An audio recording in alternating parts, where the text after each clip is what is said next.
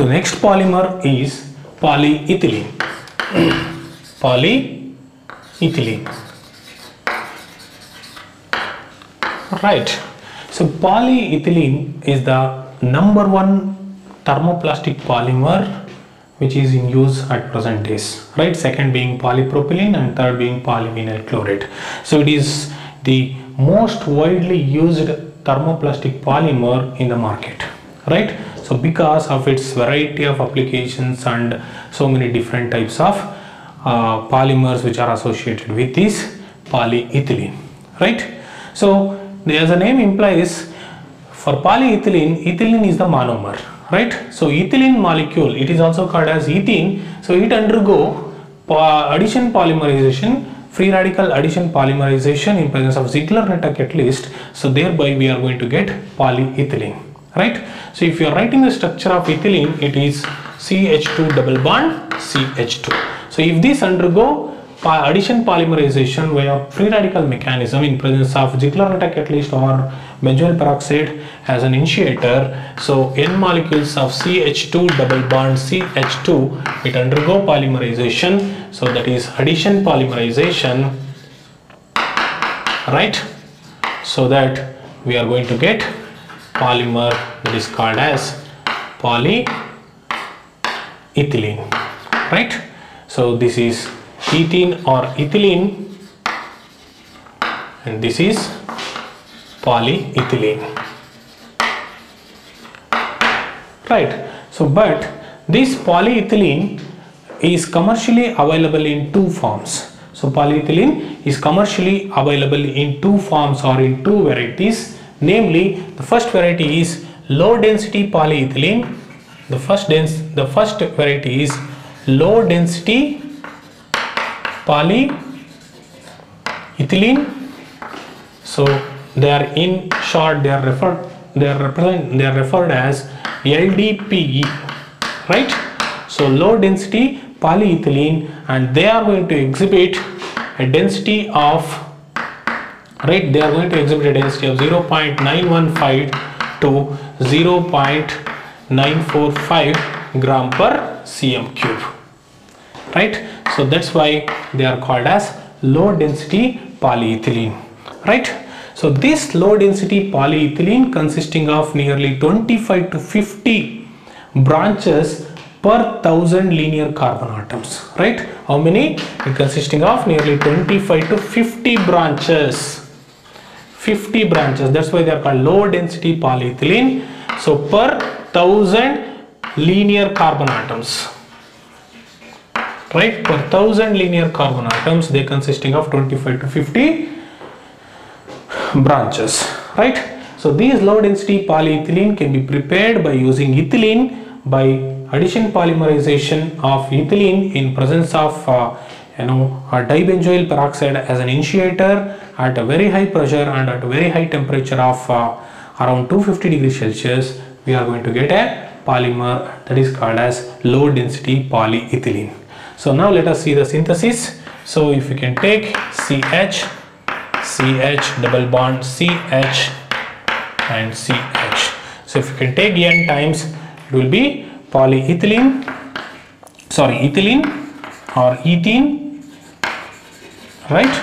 So it is undergoing addition polymerization, right? Addition polymerization. So under high pressure and at high temperature of 250 degrees Celsius, right, in presence of dibenzoyl peroxide, that is C6H5COO twice O2, right? Dibenzoyl peroxide. So we are going to get polyethylene, right? So that can be written like this: CH and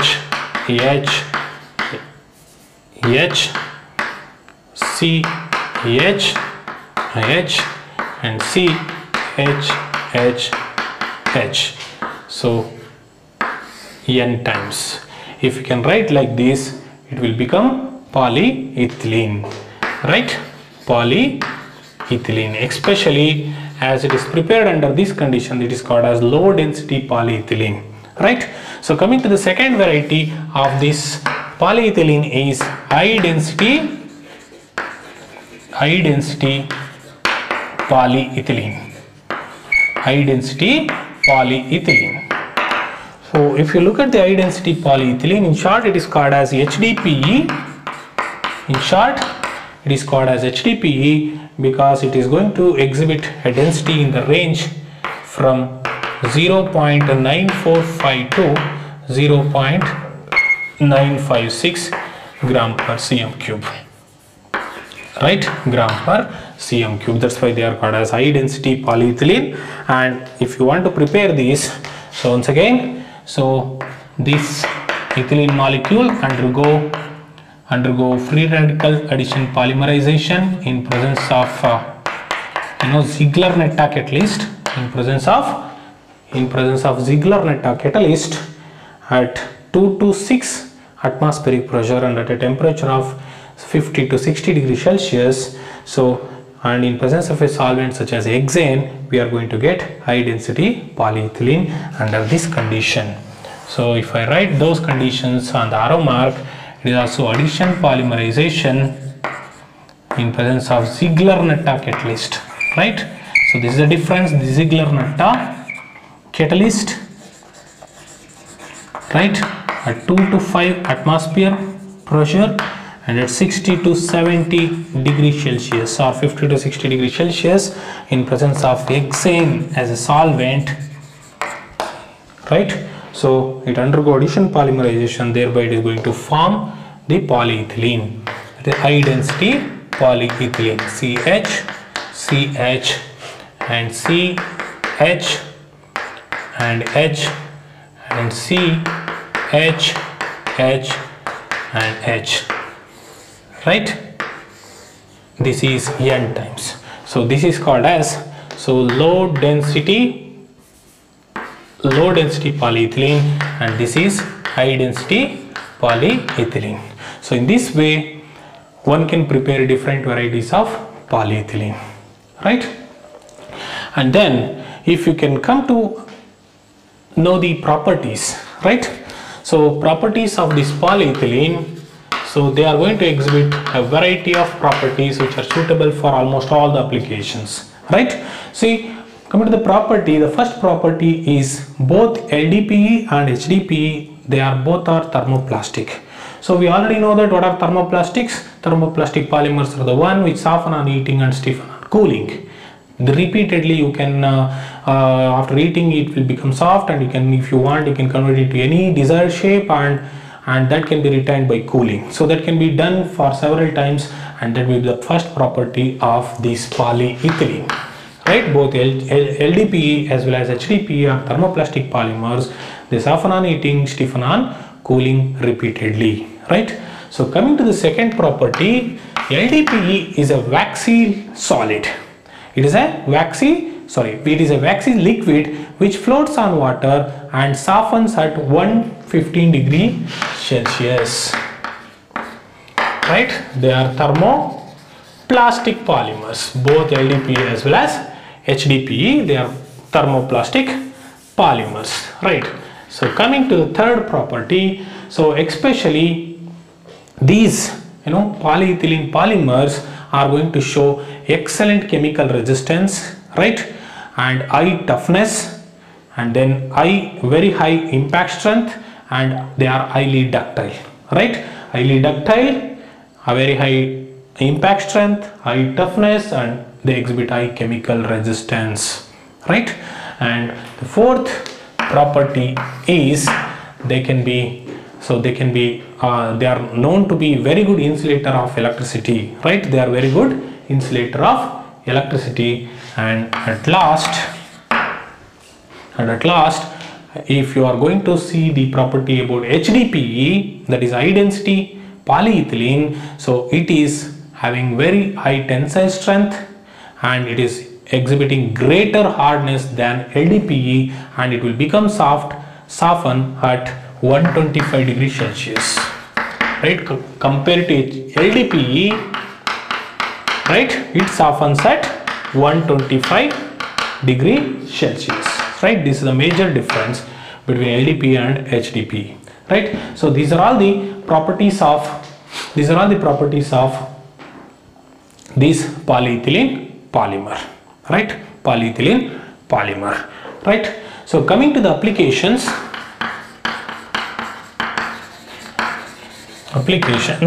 actually we can list out n number of applications because polyethylenes are found everywhere, right? So wherever you go, you will find these polyethylene articles. So here I am trying to list out some of the places where this polyethylene can be used, right? So let me start with LDPE. So low density polyethylene is used in making variety of plastic equipment such as buckets, jugs, toothbrush, brush, tumbler, right? Containers, baskets, plates, cups, right? And films for packaging, garments, perishable foods and other safety packagings, and all those places these can be used, right? And coming to the second applications, and this will be based on HDPE, high density polyethylene can be used in making pipes, right?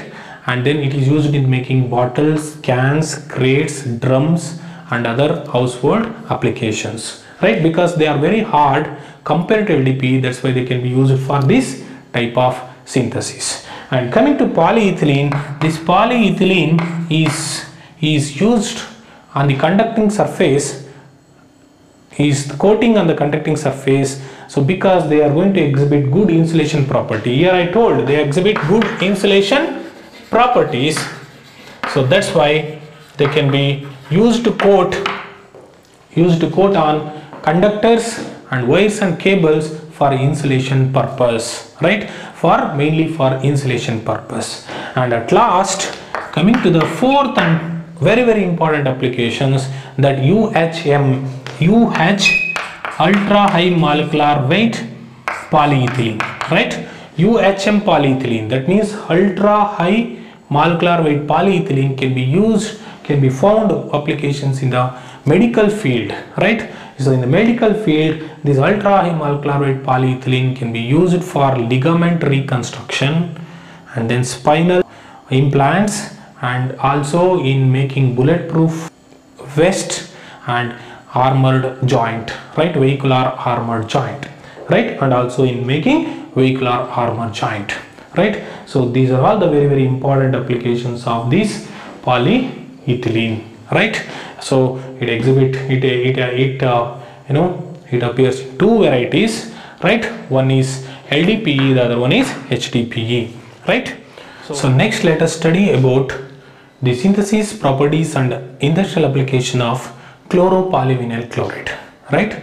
So chloropolyvinyl chloride synthesis, properties and industrial application. Let me call it as industrial applications of chloropolyvinyl chloride. Chloropolyvinyl chloride, in short it can be represented as or designated as CPVC, right? So polyvinyl chloride. So before going to understand or study CPVC, first let us understand about polyvinyl chloride. So polyvinyl chloride is the third most widely used polymer in the market after polyethylene and polypropylene, right? So that polyvinyl chloride is prepared by the addition polymerization of vinyl chloride using free radical mechanism, right? We are going to get polyvinyl chloride, right? So from this polyvinyl chloride one can prepare chlorinated polyvinyl chloride. That chlorinated polyvinyl chloride is a PVC, right? So that has been chlorinated via free radical chlorination reaction, right? So depending on the method, varying amount of chlorine is introduced into the PVC resin, right? So the chlorine content differs from manufacturer to manufacturer, right? So the base, right, the base percentage can be, or the base percentage for PVC can be as low as 56% and as low as 74%, and for chlorine content in most of the commercial resins, people are using around 63 to 69%. If the chlorine content, if it goes to 70% or more than 70%, then CPVC is going to become unstable under normal operating conditions or temperatures. So that's why maximum of 63 to 69% chlorine content you can add, right? See, as the chlorine content increases in CPVC, its glass transition temperature can also increase significantly. Glass transition temperature, that means transition from rigid state to flexible state. So that's why this chloropolyvinyl chloride is more flexible than polyvinyl chloride, and it can withstand very high temperature, right, compared to polyvinyl chloride, right? So overall, this chloropolyvinyl chloride is prepared by the chlorination of polyvinyl chloride, polymer polyvinyl chloride, right? So before the synthesis, coming to the synthesis, if you can go to explain the synthesis, we have to explain in two steps. Step 1 includes the preparation of, so step 1 consists the preparation of vinyl chloride. So we already know that the monomer for polyvinyl chloride is vinyl chloride, so that will be CH2 double bond CHCl. So like this we can write. So if it undergo addition polymerization via free radical mechanism, thereby it is going to form, so if you are taking n times, then it is going to form CH2 single bond CHCl polymer like this, right? This is vinyl chloride and this is polyvinyl chloride. It undergo addition polymerization in presence of paracids, in presence of an initiator that is called as paracids, and under high pressure, right, under high pressure, right? So we are going to get polyvinyl chloride like this, right? So the same we can write in the other form, so like CH n times double bond C H and Cl, the same reaction, same conditions, it undergo addition polymerization, so thereby we are going to get a polyvinyl chloride. This can also be represented like this. So I will consider this also, because in the second step I have to do chlorination, right? So now this is polyvinyl chloride. So in the step 2, now we are going to prepare chloropolyvinyl chloride from this by taking polyvinyl chloride resin by chlorinating the polyvinyl chloride in HCl medium, right? In HCl medium we are going to chlorinate this polyvinyl chloride. So step 2 is chlorination of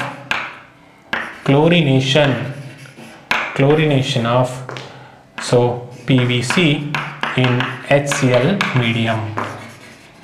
Chlorination of PVC in HCl medium, right? So if you subject polyvinyl chloride resin, right, to chlorination, so you can take this structure here, CH and H and CHCl, right, n times. If subject this to chlorination via free radical chlorination reaction, so we are going to get chloropolyvinyl chloride. So here C will come, this H will be replaced by chlorine, and one more chlorine atom will be added into the matrix, and CH and Cl n times. So this is called as CPVC. So in order to obtain the desired properties for this polyvinyl chloride, we have to go for chlorination, right? So in this way one can prepare the chloropolyvinyl chloride, right? So chloropolyvinyl chloride, as I said, it is more flexible, than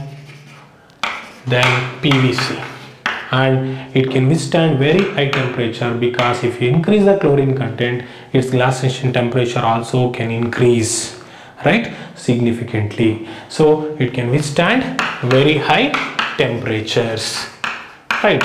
So this is all about the synthesis of chloropolyvinyl chloride, that is CPVC.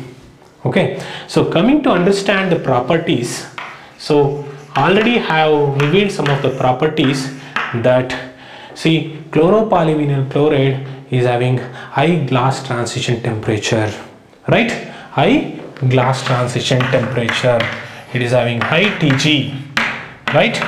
And second property of chloropolyvinyl chloride is it is having high heat distortion, right, heat distortion temperature,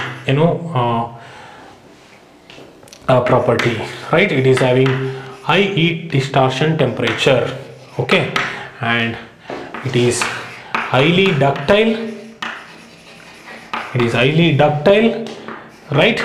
So it is chemically stable, it is resistant to chemicals, resistant to corrosion, resistant to water, acid and alkali, right. So that we can write, it is more flexible, as already told, it is strong, and it can exhibit outstanding mechanical properties, right, mechanical properties, and high dielectric constant, and it can show high flame and smoke absorbing properties, smoke absorbing